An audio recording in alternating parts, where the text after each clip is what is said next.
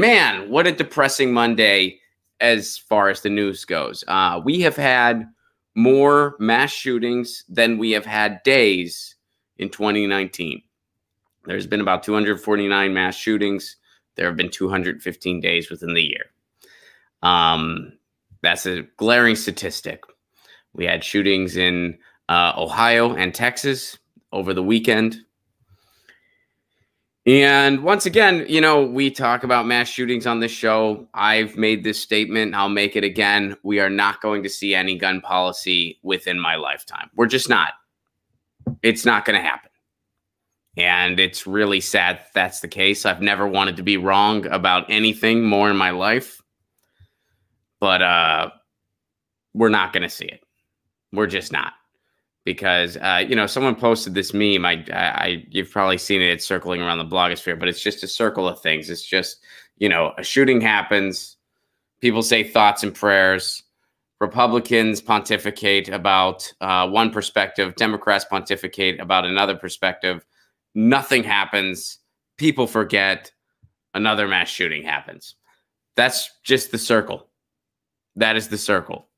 Neither political party will take on the NRA. It's not going to happen. Even though they are supposedly weaning in power, they still got the dollars.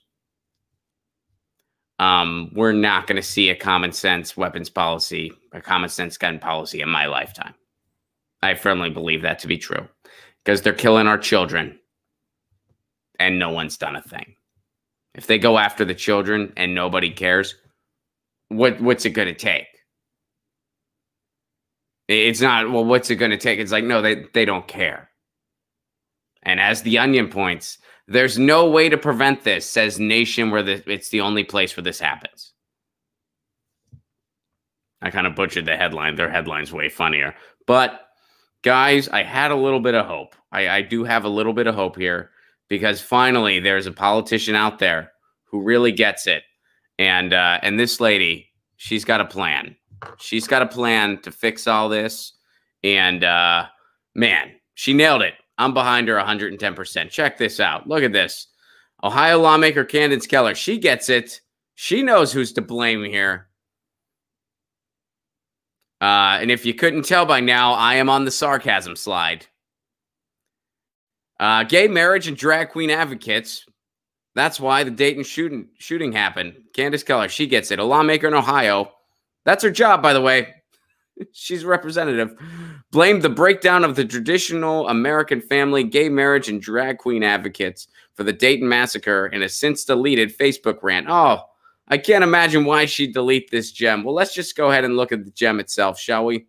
Here you go. Here's what she posted. She has since deleted this. This is a representative, by the way. This is a person who is elected in office.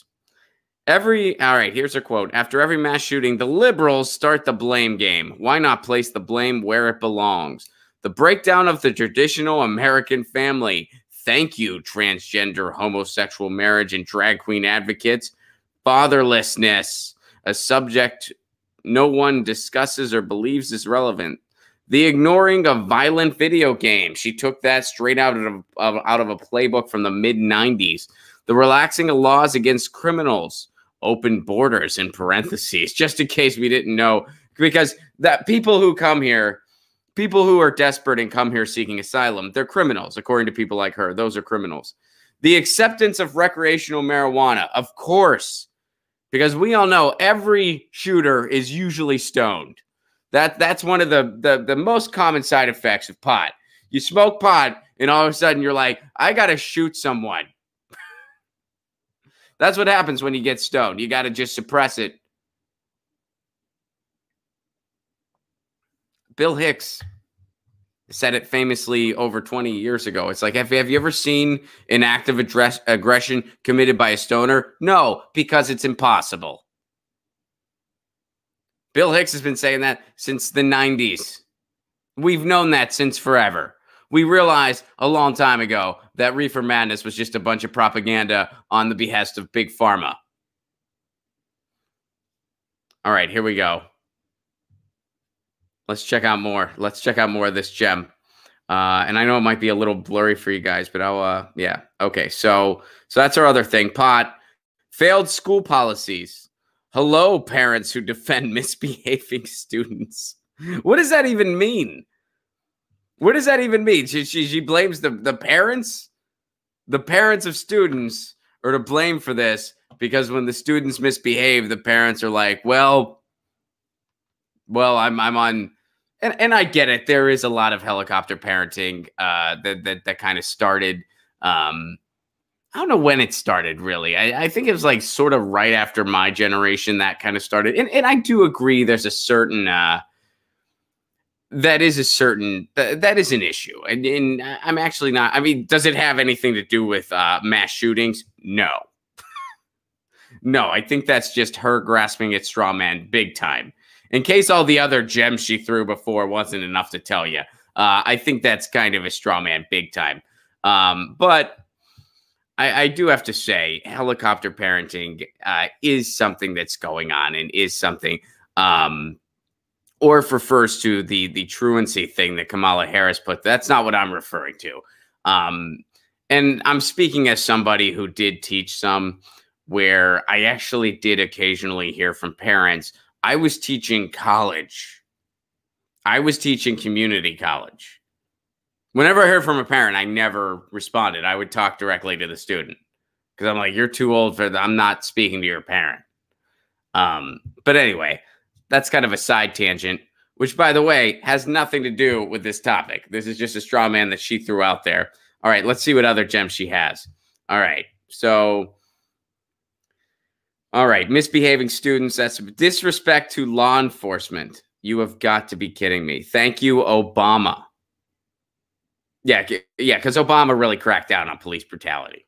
The Obama administration really did something about that. And over-militarized police has nothing to do with it. Disrespect to law enforcement. Hatred of our veterans. Thank you, professional athletes who hate our flag and national anthem. This is Kaepernick's fault. This is Kaepernick. This was him.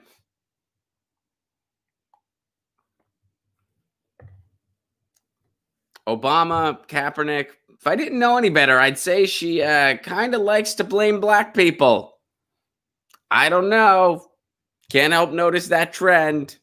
All right, let's see. This is man, this is true poetry, by the way. She should write a book. The Democratic Congress, many members who are openly anti-Semitic. Right. Okay.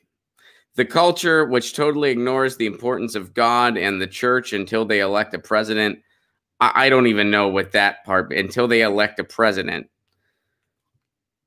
I don't know what that means exactly. Is she saying the religious right is sort of asleep until they vote for president? I don't know if that's true or not. Maybe it is. State office holders who have no interest whatsoever in learning about our Constitution and the Second Amendment. And snowflakes who can't accept a duly elected president. Did I forget anybody? The list is long and the fury will continue. And she was so furious that she deleted this gem of a Facebook post that she made. She deleted this gem. Did I forget anybody? Yeah, you forgot everybody. You forgot everybody. You forgot the economy of war that perpetuates violence all around the world. You forgot weapons manufacturers who are completely unregulated. You forgot guns getting into the wrong hands through sales via magazines and gun shows and not extensive enough background checks.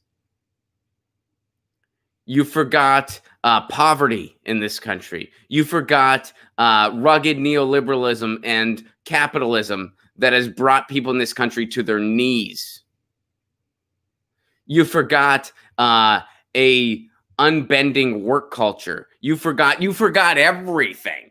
You mentioned nothing that has anything to do with gun violence. Helicopter parents? Yeah, that's annoying. That's not why these mass shootings happened. Gay people? Are you kidding? How was all this shit not canceled by like 2003? How are people like this still in office? It blows my mind. I thought we did this. And, you know, you want to scapegoat the LGBT community. Not only is that disgusting on every level and couldn't be further from any level of accuracy, but also considering what happened in Orlando, and you're going to go there? Come on. Come on. Like I can't believe in 2019, there's still people like this woman who are in office. It's amazing. So anyway, that's Candice Keller's words of wisdom. Finally, a politician who's doing something. Finally, someone. That's unbelievable. She's an elected official, and you wonder why we don't do anything about gun policy. You wonder why. You have nonsense like this. You have thoughts and prayers, which, by the way, I've said this before. I'll continue to say it. If you say thoughts and prayers, you should be required by law to make a cash donation to someone who's doing something about what you're thinking and praying about. The hands that do are way more effective than the lips that pray. That's a quote from a famous feminist. I forget the name off the top of my head. But usually when I have that conversation with people, I tell them Jesus said it. Just to... just to shake it up. Like, hey, man, the hands that do are more effective than the lips that pray. Jesus. They're like, oh, well, it's open for interpretation. That's all right. So there you go. Somebody is being vocal about our shooting issue. Get your news on with Ron. Don't you want to know what's going on? We're getting our news on today. Get your news on with Ron. Don't you want to know what's going on? We're getting our news on today. You can tweet me an article at Ron Placone. We'll go through it together and make it our own. Get your